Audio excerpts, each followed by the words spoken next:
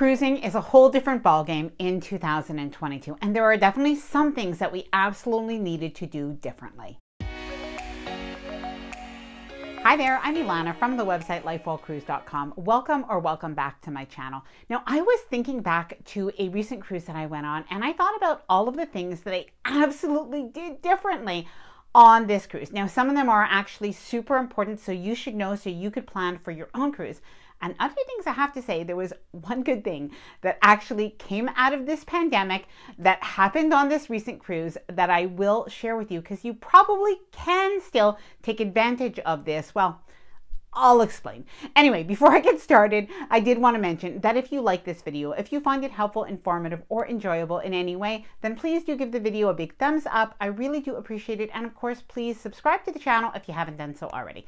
Okay, let's get started. So the first thing that we did differently is we did get COVID travel insurance. And honestly, I mention it because it really is so important. Now, I do get a lot of messages about where we got our travel insurance, things like that. I'm always hesitant to talk about it just because all of our circumstances are different. So whether you're in the United States, whether you're in Europe, whether you're in Canada, even in different provinces, there are different types of insurance that are offered to you, different rules, different regulations, and I just want to make sure that you are covered. So you definitely should look into this, and at the same time, things change depending on the travel advisories, but it is something really important. I do know people who've been on cruises and who've traveled elsewhere, and if they haven't been covered with travel insurance, they have really had a hard time getting back to their country on flights, or even for their hotel stays if they needed those extra quarantine stays. This is really something very important, and obviously something that we did make sure that we did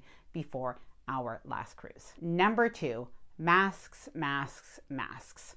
And more masks. We brought a lot of masks with us. Really, I just had several that were available a day. I really brought these surgical masks. If I was cruising right now, perhaps I would bring more N95 masks because I didn't really have a lot of them. I'm not sure. I thought at the time they were as necessary as perhaps they are right now. Hard to say. So if you do get your hands on those N95 masks, I definitely would probably stock up a little bit in case you might need them on your next cruise. But otherwise, get your surgical masks. They really are seemingly more effective than the cloth masks, and you definitely are going to want to wear them on the cruise ship if they are required. At the time that I'm filming this video, they are right now, but as well in many of the different cruise ports, you will have to wear them as well. So make sure that you do have something that still feels comfortable and still feels breathable, because if you do need to wear them in the cruise port, well, that will be handy. Number 3, we did cruise only excursions. I think this is the first time that I've ever done this, because usually I do some research on my excursions, and some of them I book privately. Sometimes I kind of do a DIY excursion. I basically research it and then I do it on my own. It's obviously much cheaper when I do it that way. And sometimes I do book the cruise line excursions. But in this case, I just wanted to make sure that I could get off in every cruise port. And I know that the rules could change day by day, week by week. You just never know. I just didn't want to be disappointed. And in this case, I wanted to make my cruise planning easy. So for me, I booked the cruise line excursions. It doesn't mean that you need to, but I definitely was happy that I did. It kind of made it a worry-free cruise, which was kind of nice given the circumstances. Number 4, this is something we did for the very first time. And this is something that honestly, one of 2 things that happened during the pandemic that were actually really good. The first thing that happened during the pandemic that was really good is I got my little dog, Abby. I just love her. And well, anyway, that's an aside, but she's definitely something positive to come out of the pandemic. If you got a pandemic dog, you absolutely know what I mean.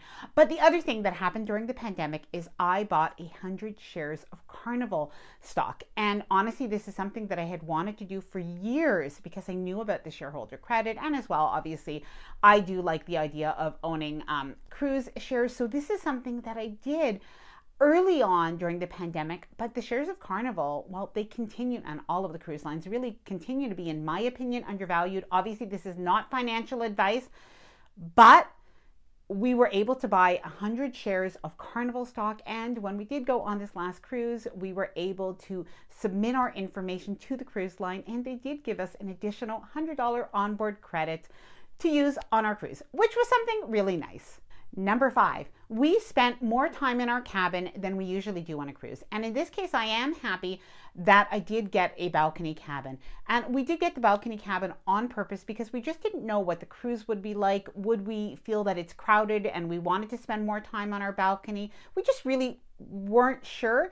And I'm really happy I did. Honestly, I felt very comfortable on the cruise in terms of the crowd and in terms of people following the protocols. So that wasn't an issue.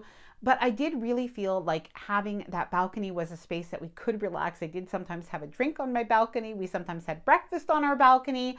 And we did really just enjoy and relax. And we honestly needed to relax. So this was an absolute pleasure. Number 6, we didn't really watch our budget as much as we usually do. I think maybe it just has to do with the fact that we haven't traveled in a couple of years. And so we did, some specialty restaurants. Like I mentioned, we did the excursions. We did a really nice hotel after our cruise and really enjoyed it. We just really found that we really enjoyed the experience of travel. And I have to say, a little bit of that came with spending a little bit, well, I don't think recklessly in any way, but we just weren't as careful maybe with watching our budget. But we really did have an appreciation for travel.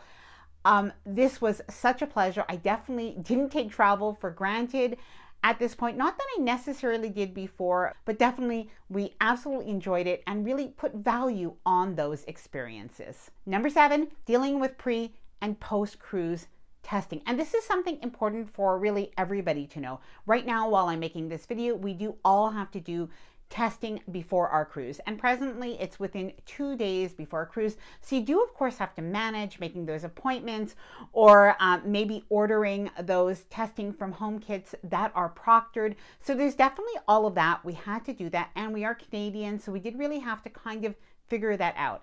At the same time, when we got off of our cruise, we did have to test after our cruise, and that was definitely something we were nervous about.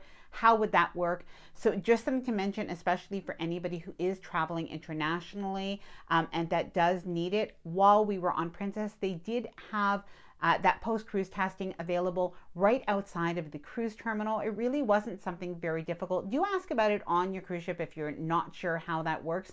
We did have to register on an app to take the test, but we received the results within, I think it was within about an hour and a half or so. And it was complimentary, so at least at the time that we did cruise. And a lot of the other cruise lines are also providing testing outside of the cruise terminal. In some cases, it's not complimentary. So just make sure that you do look with your cruise line what is provided. And in some cases, they're not providing anything at all. So you do have to find a place that is close by to the terminal or maybe even at the airport before you fly home. Now for Canadians, if you're using the ArriveCan app, this is actually not as difficult as it seems. You're just going to upload your information of your passports. You're basically going to sort of almost take a photo of it. The information is going to go in. You're going to fill in the other information, including that you are vaccinated and that you did take a test, and whether you are, I guess, positive or negative. You're going to put that information in as well. Now, the information as to if you have to quarantine before you get home, that could change at different times. So I'm not really going to mention it in this video, but it is important to just take a look on the government website for travel and just take a look at what the current advisories are, and then obviously that is something you have to follow. Now, something else to make sure of is when you do book your cruise, take a look at what their policies are as to if you do get COVID on the cruise ship, are they going to be helping you out with the quarantine, or are they going to be paying for that hotel and expenses? So all the different cruise lines have slightly different policies and dates when they do expire. So make sure to look at that before you book any of your cruises if this is relevant to you. Now, something else that I did is made sure that I stayed really super organized on this cruise. Now, I always like to be as organized as possible, but I especially made sure that I kept track of all of my information. So from my insurance provider to my excursions and more. Now, something that I will do is I will leave the information for you in case you are interested about the Ultimate Cruise Planner. And what this is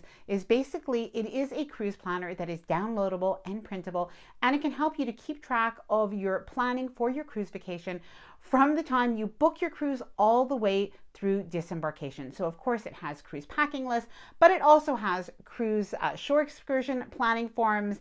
It has payment and refund tracker forms and more. If you are interested, I will leave the information linked down in the description below. Now, if you are going on a cruise and wondering about shore excursions and what to watch out for, I am going to leave a video right after this one all about things that you definitely need to plan for and watch out for when you are in a cruise port of call. Now, I'd love to hear from you. What do you think if you've gone on a cruise in 2022 or maybe late 2021? What are the things that you think are different right now or that you will be doing differently on a cruise? Please let me know in the comments below this video. Now, I hope that this video was helpful. If you enjoyed it, please do give it a big thumbs up. I really do appreciate it. And of course, please subscribe to the channel if you haven't done so already.